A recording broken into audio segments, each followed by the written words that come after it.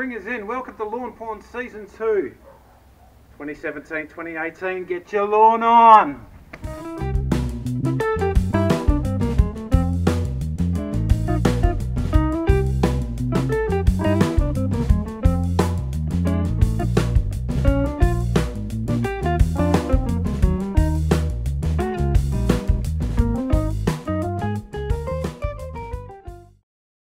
Right, spring reno time. Hire yourself an aerator and a scarifier. I couldn't get a scarifier, so I had to go a dethatcher. The aerator cost me $150 for a weekend, and the dethatcher cost me about $80. Maybe just one behind the other. Alright. Yeah. Yeah. Probably go in, eh? Yeah. The rates are fairly reasonable, but if you want to make them cheaper, go in with some mates and share the equipment and share the cost.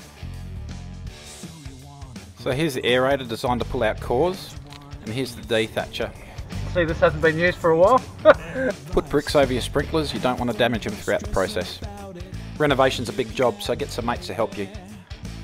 The best thing to get is a scarifier, but I couldn't get hold of one, so I ended up using a dethatcher, what you see here being used, and then I low mowed with a rotary mower after this.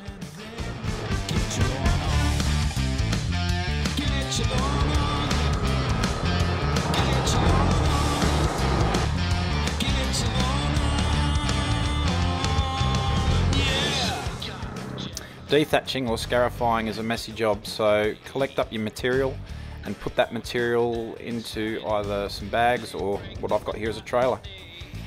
If you can't get hold of a scarifier, don't panic. You can use a rotary mower, and low mow will do pretty much a similar job. Once you've removed your material, you can aerate your area. Remove the stolons for replanting or disposal. You've been quite rough with your lawn, so give it a good drink. Now you can top dress straight away. I've done it before like that, but I like to wait for some growth, and in this case I waited a couple of weeks. I use sand for top dressing, but realise that sand doesn't have nutrients and will need some extra fertilisation.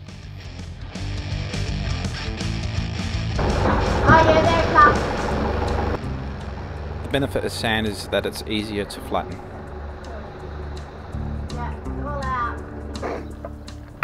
Really nice. Thank you, coat's high.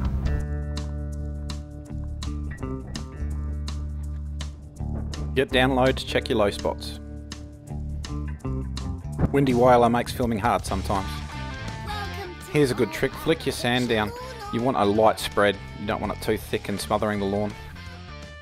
And one of these is worth its weight in gold. It's a soil spread, it makes the job much easier. Now keep going with flicking the sand and evening up your area with the soil spreader.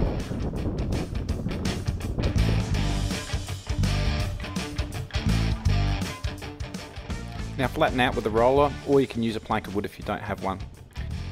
I also roll in two different directions, just trying to keep it nice and flat. After rolling, check your area is level and then fix any low levels with sand. I repeat this process about 3 or 4 times till I'm happy that it's flat. Give it a nice drink and see how she's sitting. This process works for cooch and kikuyus, not suitable for buffalo. Well, now it's time to check out our work, see how we went.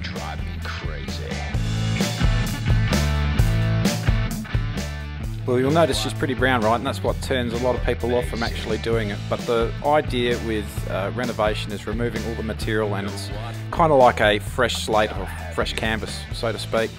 Yeah, gotta have you.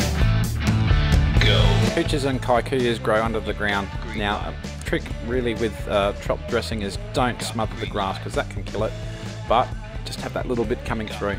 You'll sort of notice in my backyard I've got a few green areas there. That's some high points, so I haven't top dressed them too heavy, and I'm just trying to make it all level with the areas that look, I suppose, browner.